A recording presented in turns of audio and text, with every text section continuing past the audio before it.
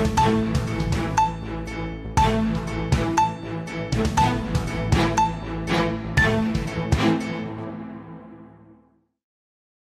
Jack Connolly, candidate for City of Somerville Councilor at Large on Tuesday, November 5th. I'm running because I love Somerville. It's my lifetime home, and I love having been part of the many changes that have made this city a place where everybody wants to be. It wasn't always this way, but thanks to the hard work of so many people over the years, we're able to make progressive changes. I'm running for councilor because I'm not happy about progress the city has lacked over the last 2 years.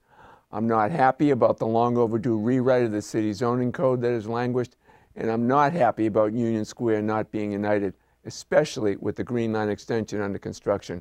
I'm not happy that the longtime hub of economic activity, Davis Square, is decaying, distressed, in a sad state of disrepair, crumbling apart one loose or missing brick at a time. The crosswalks have become hazardous, especially for disabled folks to navigate. It's remained neglected for too long. Roadway repairs are needed on our public roads and main streets.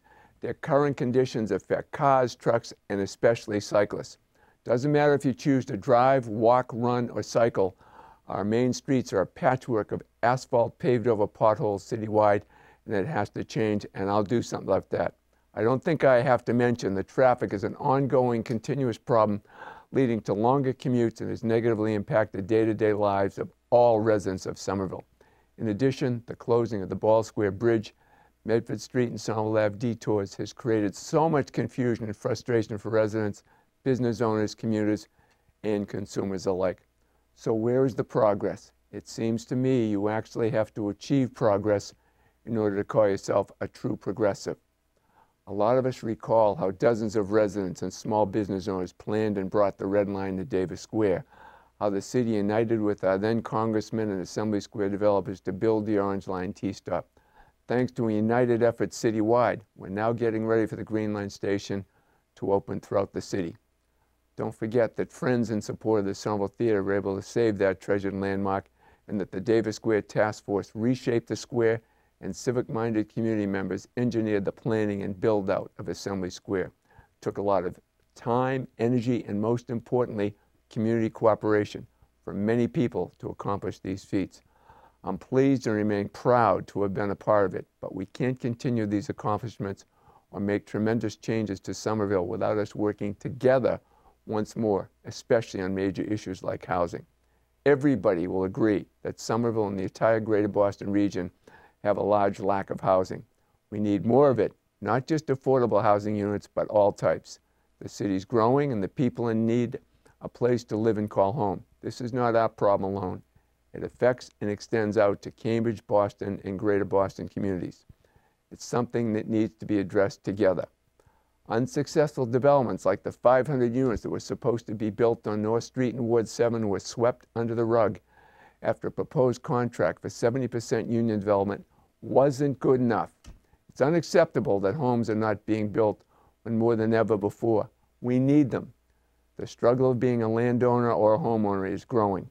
New ordinances, while already very difficult to live by and adhere to, continue to be proposed by the current City Council.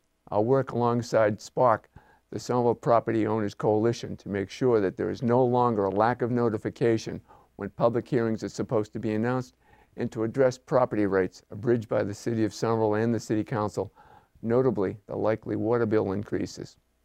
Another ongoing issue citywide is our neglected unions and appointed city administration staff. There have been and continues to be unsettled contracts. There's been a complete loss for the fundamentals that have taken care of our own. Day in and day out, our unions are responsible for the upkeep and ongoing maintenance of the city, no matter what the conditions are, yet many remain underpaid without thanks for being a significant reason why the city runs and works effectively day to day. Among all of the changes that need to be made in Somerville is one that ignored far too often, and that's the basic human services our city provides. Outstanding programs like Respond, the Somerville Homeless Coalition, the Mass Bay Veterans Center on North Street, the Food Pantry Project Soup, and especially our programs focusing on addiction and treatments available like the Alex Foster Foundation, Column Health, and Somerville Overcomes Addiction.